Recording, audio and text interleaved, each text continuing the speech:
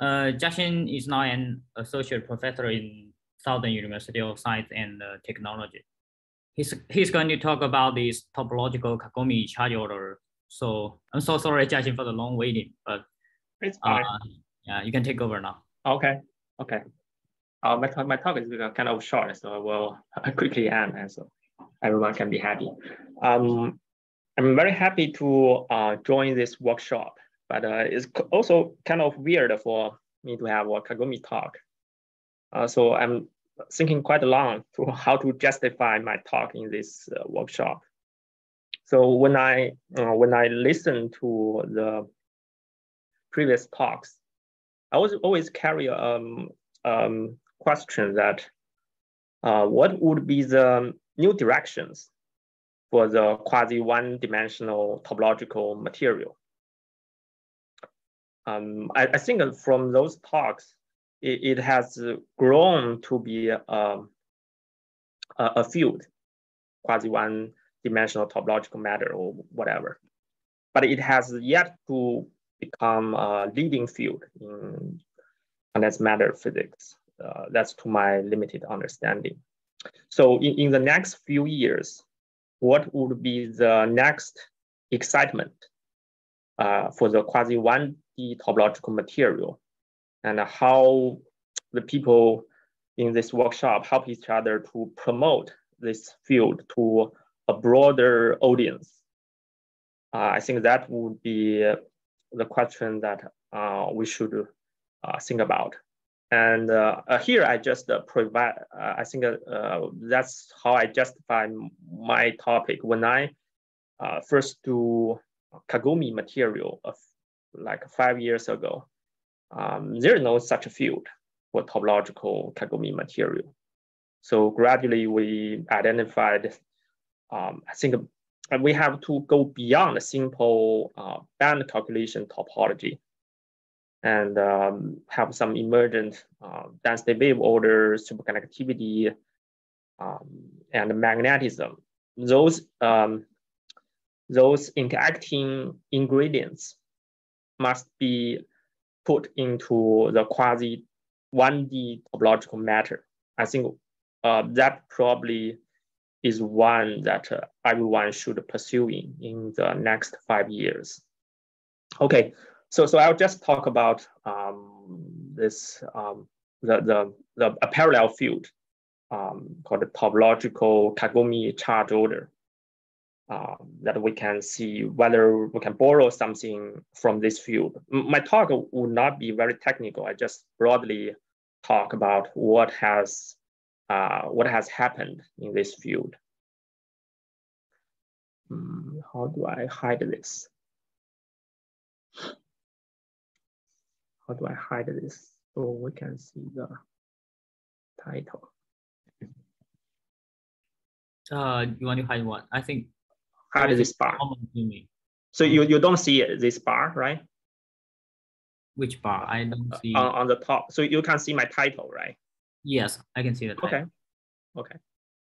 Then I think it will be fine. So initially around I'll just briefly introduce how that's Kagome being introduced into the condensed matter physics.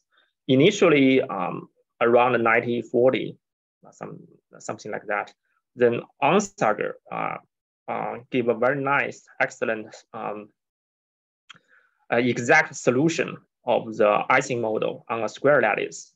So motivated by that, people will then turn to look at the triangle lattice, honeycomb lattice, and eventually the Japanese physicist Suzuki. He studied the Ising model in a Kagome lattice. And Kagome in the Japanese word means bamboo basket woven pattern. However, it is actually widely used in East Asian countries, not only Japanese, not only Japan. Like in China, when my family hanging around in Shenzhen, we go to one place called Splendid China Folk Village, and we see many this kind of Kagome patterns in the old in the Chinese folks. Chinese culture. So I believe it's a generic feature for East Asia. When they have bamboo, they simply make it into the Kagome type thing, Kagome type of patterns, and make it as a basket or any other type of stuff. And then in not only in Asia countries, in the Western countries and Western cultures, it has also emerged a Kagome-like pattern. For example, in the ancient religion related to the Star of David, and this has been 1,000 years long. And in the Western culture, in Western alchemy, Asian alchemy, they also like to use Kagome as a representation or symbol for the basic element.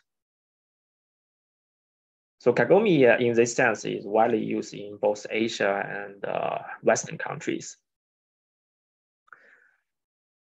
And as we just discussed, the Japanese physicists initially introduced the Kagome lattice by calculating the Ising model in a Kagome lattice. This is a spin model, and later on, people have realized that since it has this triangular unit, then if there are antiferromagnetic interaction, the spin should be highly frustrated.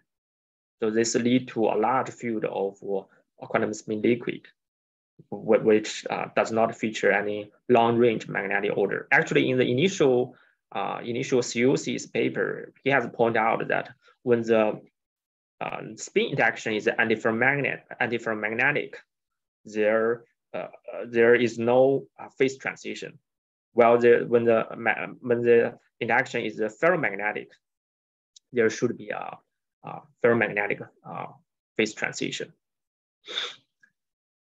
Then around the 1930s, there is a big debate for quantum magnetism, whether it is local as the Heisenberg's view, local magnetism. The magnetism arises from the localized spin, or on the other hand, Stoner also proposed that the magnetism can be collectively coming from the electrons that are traveling around the crystal. So this leads to people to propose certain kind of electronic models to produce magnetism. And that time, around the 1990s, there are this so-called flat band magnetism. There are many lattice models that then people found that they can feature flat electron band, and this flat electron band can lead to ferromagnetic instability. And that time, the Mike has proposed a calculation, essentially a Hubbard model on the Kagome lattice. So after he write up the Hubbard model on the Kagome lattice, then he naturally derived the Kagome electronic band structure. That's maybe the first time that Kagome electronic band structure has been revealed. And then, of course, he has identified the perfect flat band, as well as the Van Hoff singularities and Dirac cones on the corner of the electronic brainstorm. Then the first important concept for the Kagome electrons will be the topological matter. Interestingly, the first or the pioneering theoretical model is actually done by Nagosa around 2000, when he actually studied certain kind of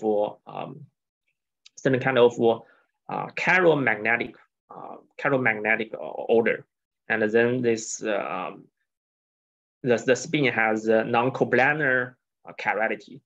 That means spins are not on the same plane. Then he can, through his calculation, he found that there is kind of a spin barrier phase that effectively opens Dirac gap on the for the Dirac fermion. And this Dirac gap can lead to a quantum anomalous Hall effect when the Fermi level field within this gap, bearing a certain similarity with Haldane model for quantum anomalous Hall effect. But this kind of spin barrier phase is very hard to be realized in experiment or in real materials. Luckily, we got a rapid development of the topological insulator. For the topological insulator, people have realized that the spin orbital coupling may be play an essential role to opening a Z2 topological gap. This Z2 topological gap, when further adding magnetism, essentially, especially the outer plane magnetization, then we can similarly obtain a Chen energy gap, similar to the initial Nagau's proposal that there will be a Chen energy gap. And when the Fermi level field within the Chen energy gap, there could be a quantum anomalous Hall effect.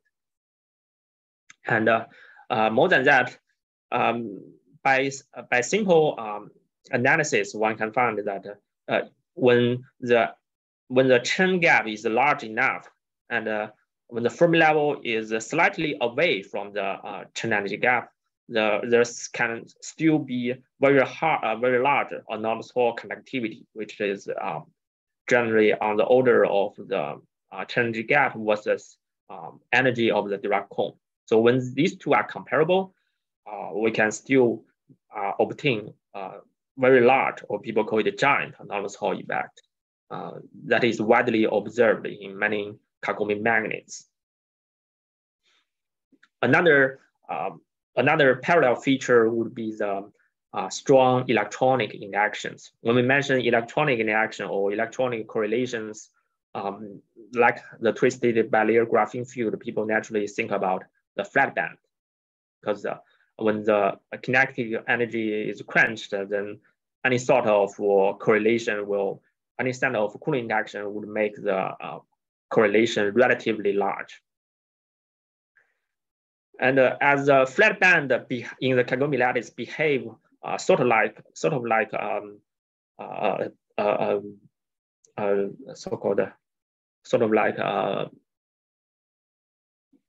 Landau level.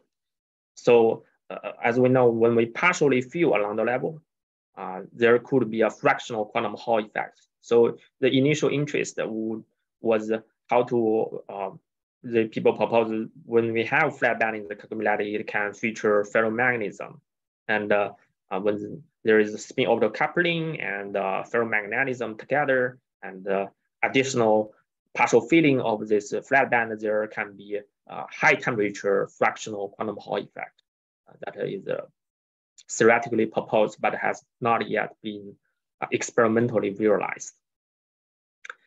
Then after a rush on the flat band, people look at the Van Hoff singularity fitting, because Van Hoff singularity also have divergent density of states, leading to Fermi surface instability.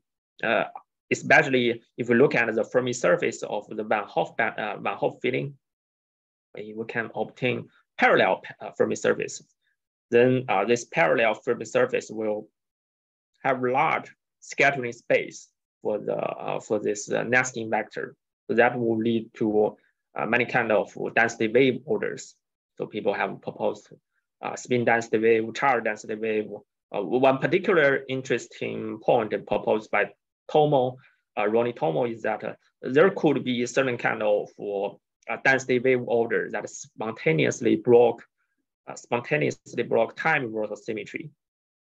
So if this kind of time reversal symmetry density wave order happens, it can also lead to a kind of topological Chen energy gap. There can also be anomalous Hall effect and carrier age state. Particularly, this time reversal broken charge order bears certain similarity with loop current model for explaining the pseudo gap phase in cuprates. That is one interesting model proposed by Wama. in the 90s. So this built up some similarity with the high temperature superconductivity field. Also, another interesting point is people started to look at the superconductivity property because of when we have density wave order, it can be a natural precursor of the superconductivity. So people also theoretical model the superconductivity. Initial thought was to dope a Kagome spin liquid because at that time, you can see the year is 2009. At that time, there's one trend to believe that the cooperative superconductivity is a doped quantum spin liquid. So I guess the people at that time think about how about we directly dope a spin liquid candidate to see whether it leads to heterogeneous superconductivity. I guess that's their initial thought. And then the surprising finding is that they found the order parameter of the superconductivity blocks time universal symmetry spontaneously. So this is a kind of exotic superconductivity. So then come to the materials and the experimental side. As said, that many of these Kagome material have large or giant anomalous Hall effect, and people can look at its electronic structure. Initially, iron tin was a big shot around 2018. At that time, we also found some interesting pneumaticity feature. I won't go to detail. And this kind of pneumaticity can also be tuned in certain sense. And when we, by the vector magnetic field, and when we withdraw field, it can to recover to a pneumaticity state. But the problem was that for this material, the spontaneous magnetization was within the Kagome plane. So that was against the initial proposal for the Chen gap that would require an outer plane spontaneous magnetization. And they also have some additional tin atom in the center of the Kagome lattice, of the iron lattice, Kagome lattice. So that would, as we thought, would lead to certain additional hopping that breaks the ideal Kagome band structure. So then we turn to another material, this 166 material. 166 material have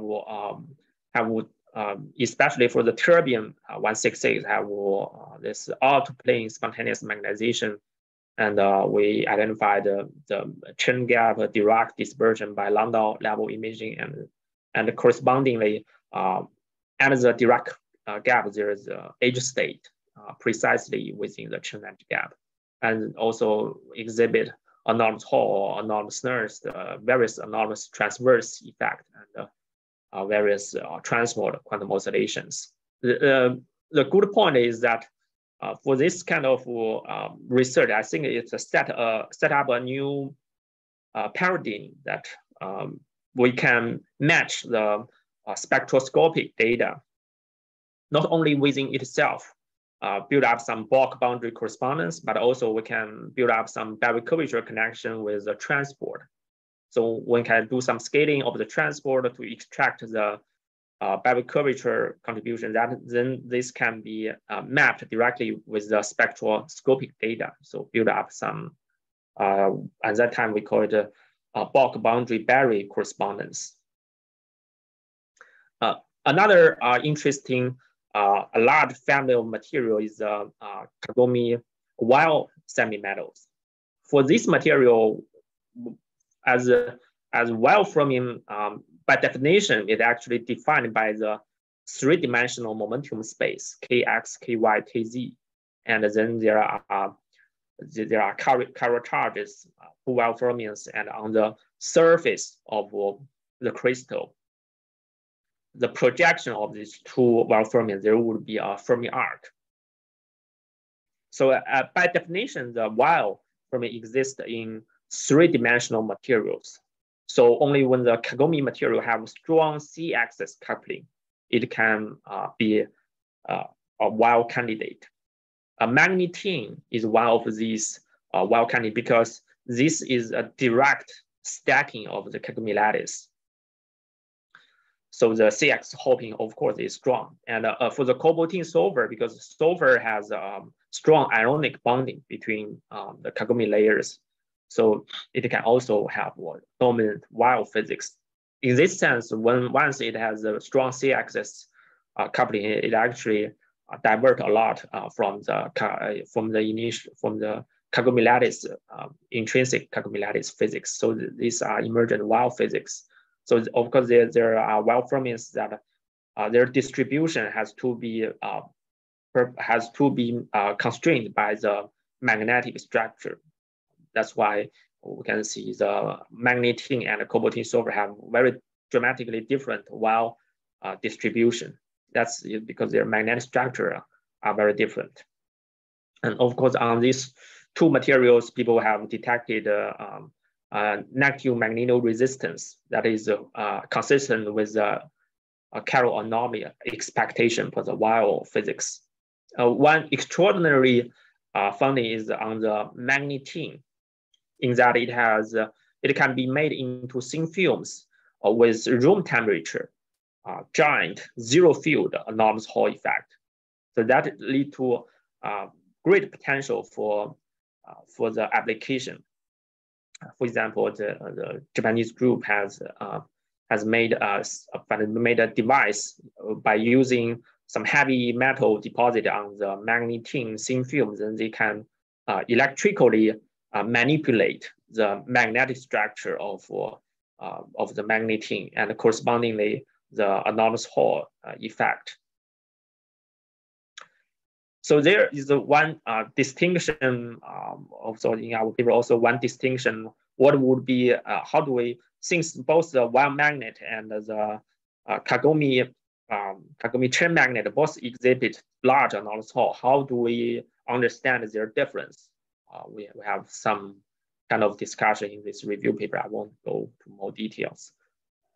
I just want to show you more emergent physics from the Kagome lattice. Then many groups turn to the studying some flat band. Initially, people identified iron tin has many kind of flat band. And then people find better materials that realize the parabolic band touching. I think that is one key feature of the Kagome flat band, is that it has a band touching and the gamma point, Brilliant zone center. So once we have spin orbital coupling, there at this place there will open a Z2 topological gap. And one interesting feature was at that time was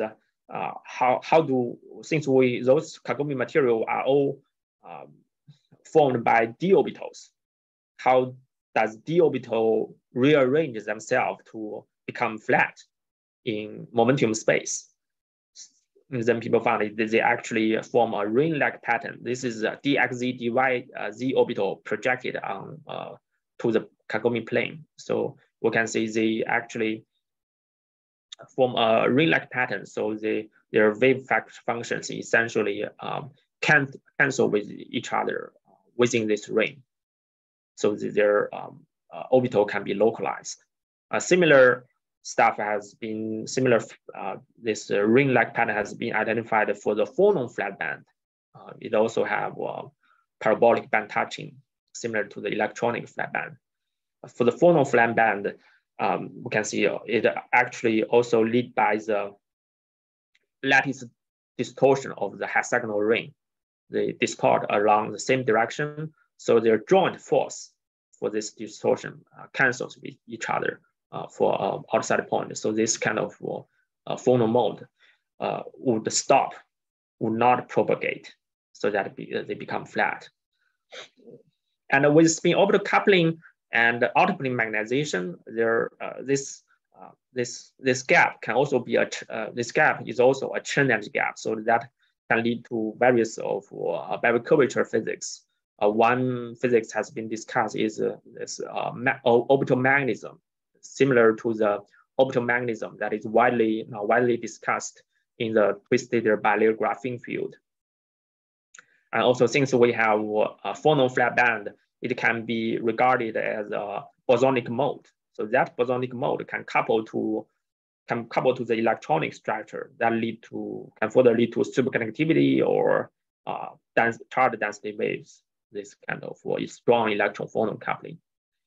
And there can also be similarity to the heavy fermion physics. For example, when the Jiaxin, may I have a question here? May I have a question here for the superconductivity? So so for the photon band structure, I think you only show a particular type of photon modes, right? Yeah. It's so only how do you know that mode is responsible for the superconductivity observed by you? Probably irrelevant. Okay. But this is, I think this is a cobalt-tin. It does not have superconductivity for the particular material when we find the phonon flat band that can interact strongly with the electronic structure. But for the cobalt-tin, is most of cobalt-tin is belong to 1-1 material in our language. It is belong to 1-1 Kagome material. If we look at the 1-1 Kagome material, most 1-1 Kagome material are magnetic, but only cobalt-tin was non-magnetic. So we think probably this electronic phonon coupling leads to some instability, superconductivity, or density wave instability that compete with the magnetism that lead to some exotic physics. But genetically, phonon flat band can be a mode, bosonic mode. So there are two ingredients. One is you have to have a sharp mode, and then the other has to couple to the strong electronic phonon coupling. Lambda has to be large to have certain instability. But I think generically lambda is not large for phonon flat band. There has to be some certain kind of symmetry match to make it both large and divergent. Okay, I'll go back to this. Go back to this heavy fermion analog. So when we have many material, Kagome material have flat band, then when the interaction is strong enough, highly correlated materials, in those material, one sometimes occasionally can find that at another Fermi level, there would be a resonance. So we used to interpret this kind of Fermi level resonance as results of the strong interaction between the flat band and the itinerant band. Similar, we use some. This is a model calculation with use some this Anderson model or heavy fermion lattice model. So the flat band behave as F electron, behave like F electron, so it can hybridize with a parabolic band to exhibit resonance feature around the Fermi level. So most exciting part would probably be the discovery of density wave and superconductivity. Actually, superconductivity has long been observed in many materials with the Kagome lattice. Initially, we actually, before the 135 system was discovered, we essentially actually collaborate with Naksuji to grow this 132 system. It actually has a highest TC, 7 Kelvin for Kagome superconductivity. But it's just that this is not cleavable, so we lack of state-of-art spectroscopic data for this. And then 135 was discovered by Wilson and his postdoc. For this material, initially, people found a certain kind of transport anomaly around 100 Kelvin.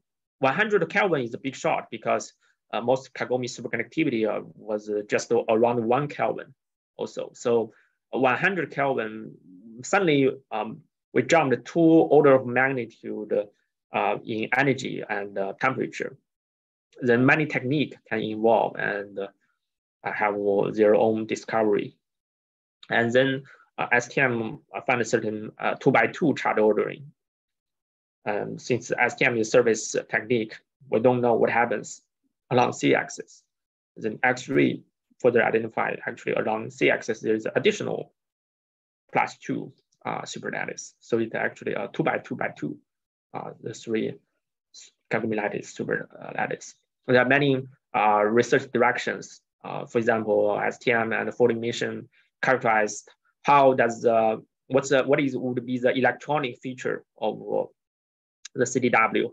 And STM find some kind of V-shaped gap, and then fold emission find okay, the gap is highly anisotropic. It only opens around endpoint and then disappears between two endpoints. So this supports the Van Hove singularity probably is a leading driven force for the formation of Van Hove singularity, because Van Hove singularity exists at an endpoint, and the endpoint has the largest energy gap. So that makes them to conclude that Van Hove singularity is a driven force for the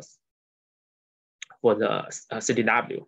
And so also there are many detailed structure investigation.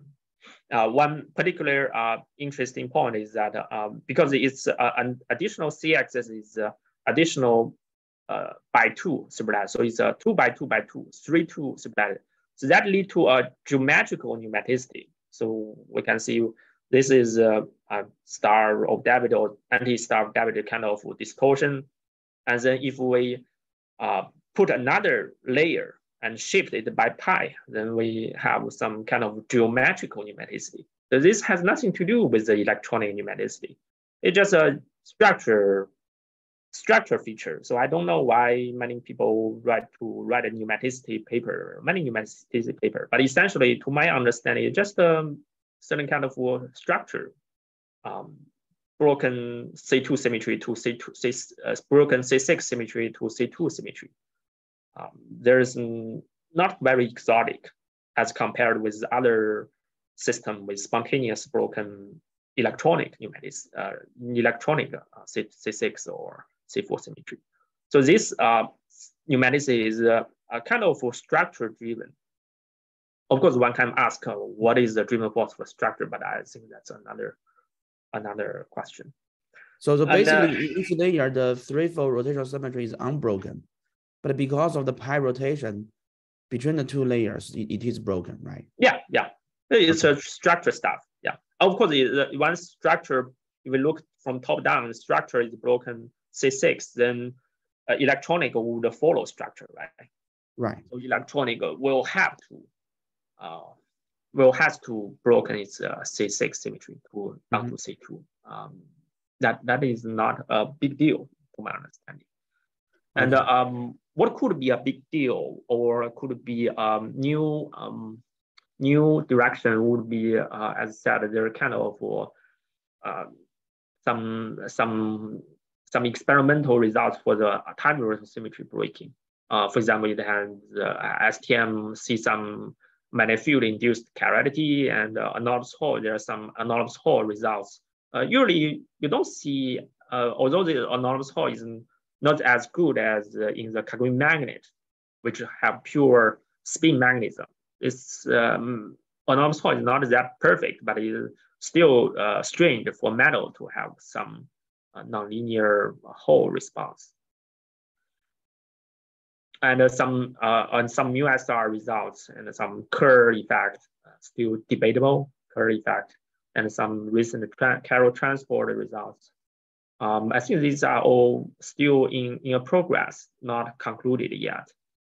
For example, in the initial study, one puzzles us is when we see this Fourier transform from our STM data for Kagome material 135 system, we see even though the Bragg peak has similar intensity, and the charge order 2x2 charge order vector peaks, these three has different intensity.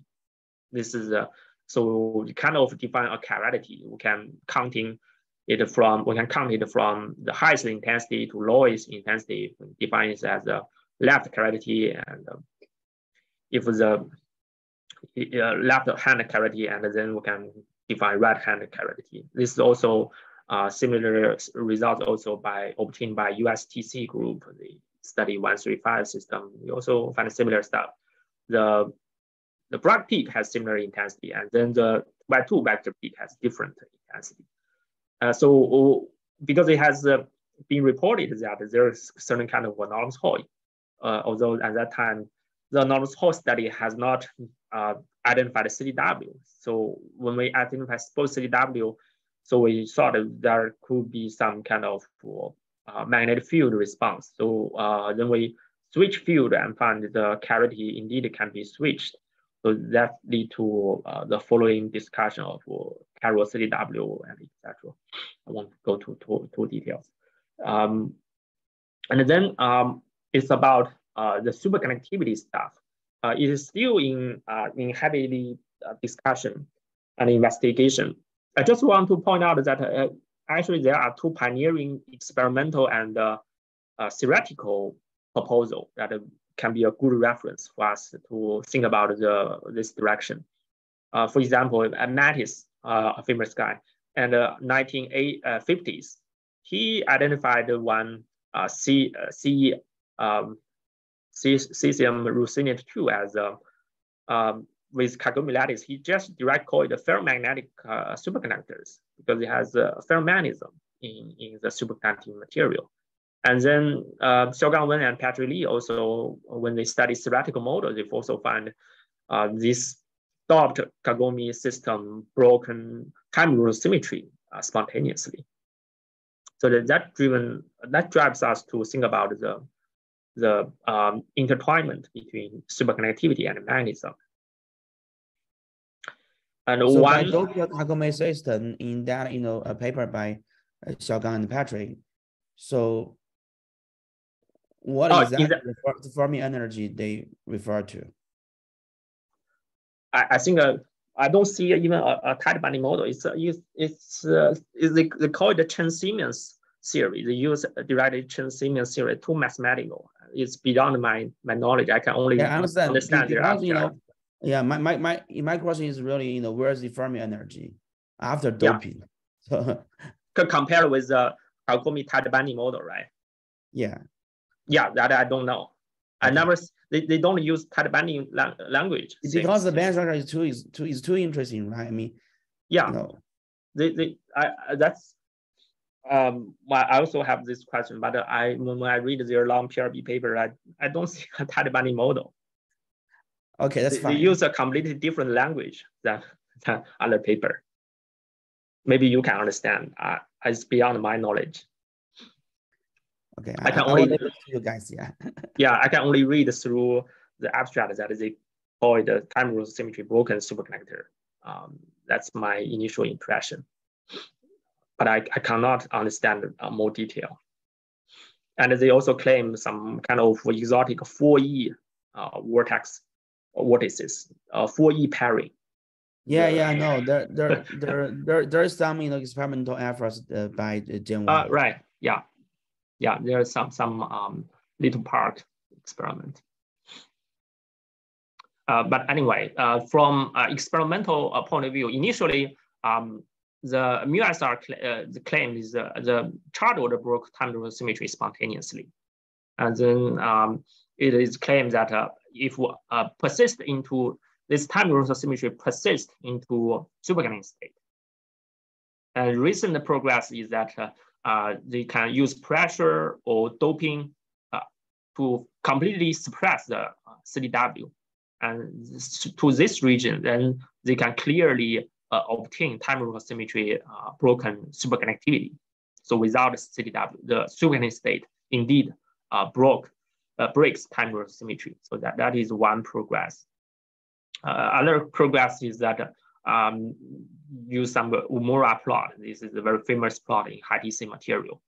So this cuprates is here as a strongly correlated superconducting material, and BCS superconducting material are around here. So Kagome material is kind of near the cuprates. So it's kind of moderately correlated.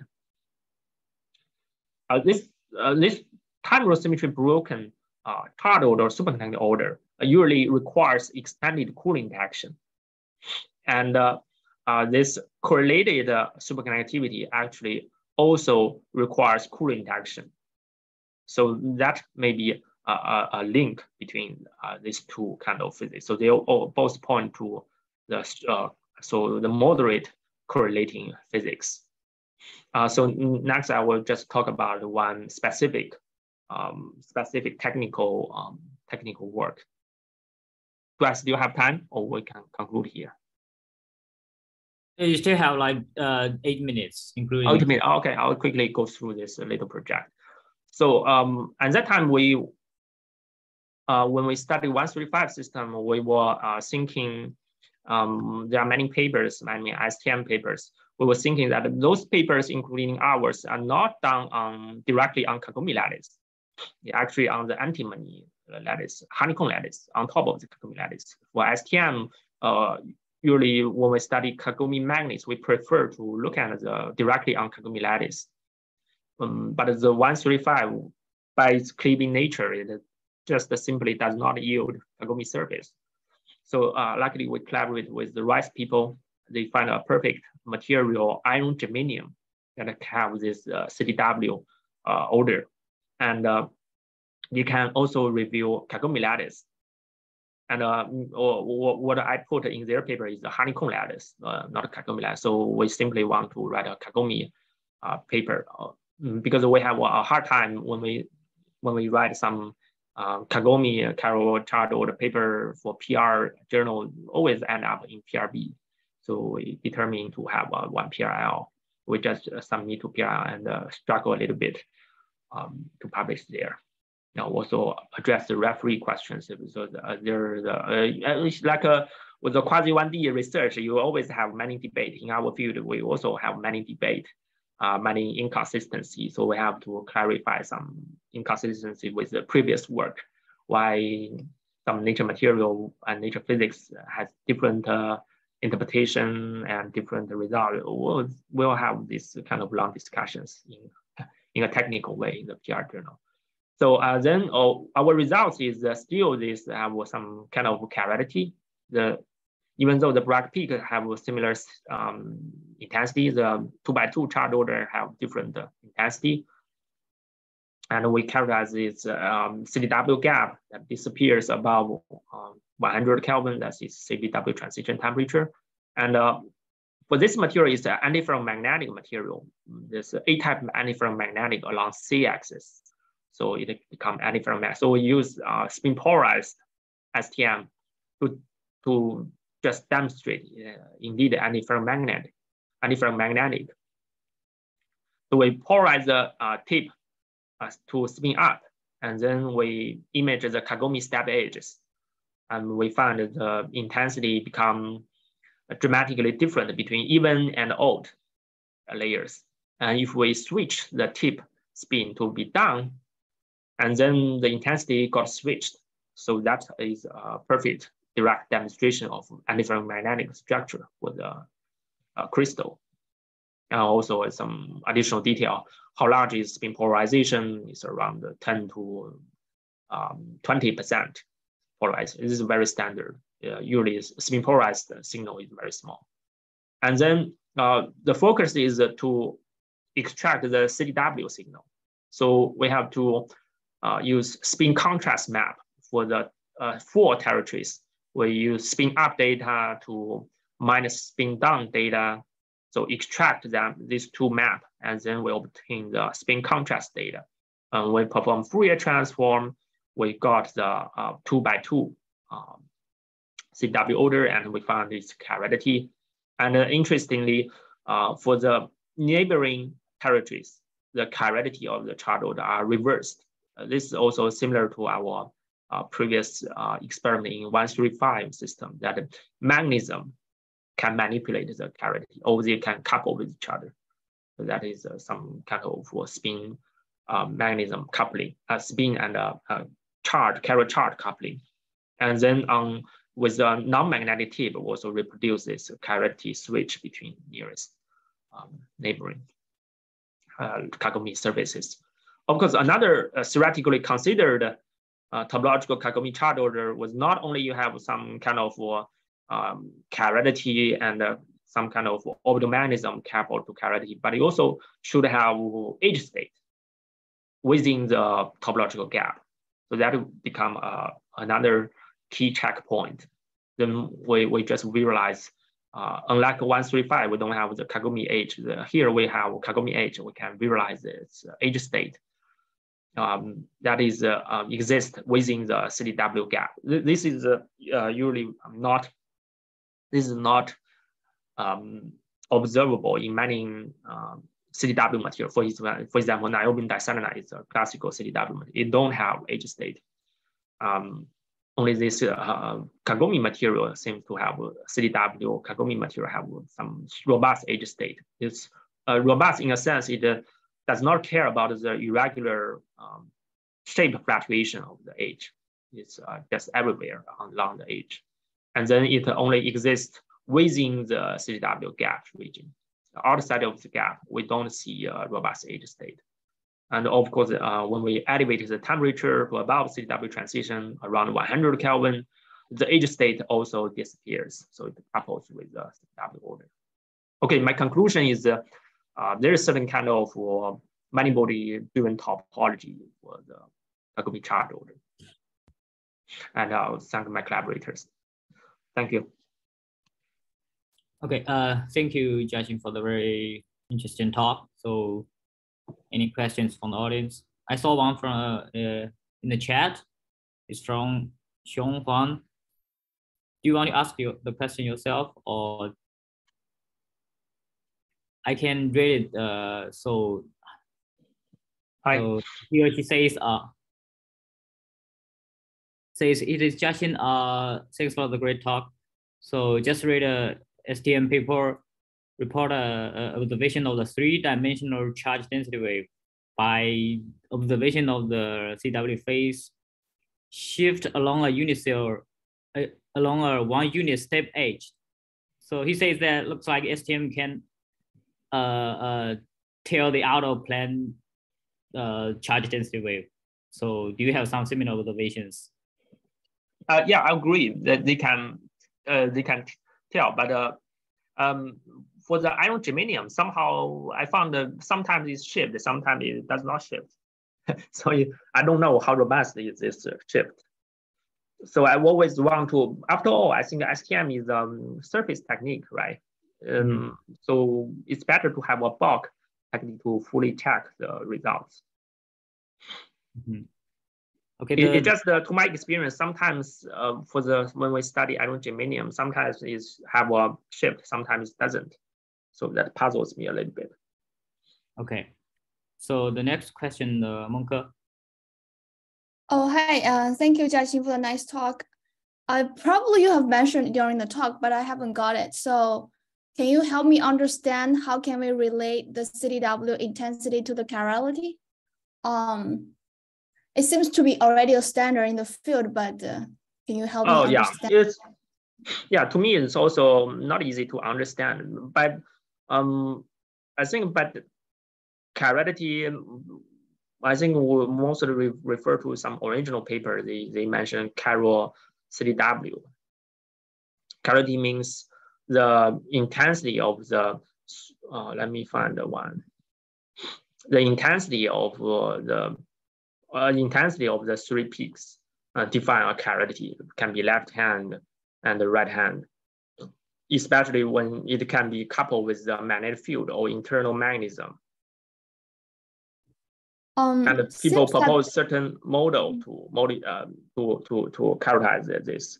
I think, for example, we are running a DFT calculation to reproduce this feature, and then we found for the DFT calculation, it seems when we have this, for a Kagome lattice, we have to have three sets of order parameter along three directions, right? To describe this three pair of peaks. So in our DFT calculation, we found when we have 2 over 3 pi shift of the phase, then we can have, if it's positive 2 over 3 pi, then it's have left chirality. If it's negative 2 over 3 pi, it's have right hand chirality. It seems to be that, not very intuitive. Right. Is this chirality related to the loop current, like the chirality in the loop current of the? Right, Like, it's also indirectly related. So once we have this model, it can produce this kind of Bragg peak in one sense. And on the other hand, once we have this 3 over pi phase shift, then because this 3 order parameter, if not 0 or pi, then it blocks time rotor symmetry. Then if we calculate the side to side current, it's non-zero. Then only through this model, we found it's have loop current. The loop current characteristic can also be related with the Bragg peak characteristic. So it kind of linked through unintuitive model. okay. Not through direct physics picture. That is to my understanding. It kind of not very intuitive. Yeah. And it has nothing to do with the stacking order, right? In the C-axis. That I don't know because we only have surface effect. So only studied on the surface. But yeah, but their Carroll transport for this Nature paper, they also propose similar model. I don't think they have considered the C-axis stacking in their model. Right. For their Carroll transport, they only consider, I think within each layer has some kind of chirality. They don't care about how it couples along C-axis. Thanks. Okay, see any other questions? So if not, we maybe this is the end of this session. And I think let's thank all the speakers and the audience again. Thank you. And, Fan or Ben, do you have anything to say? See you guys tomorrow. Yeah, the next session is tomorrow 9 a.m. CST. So looking forward to see you guys tomorrow. Thank you. Thank you.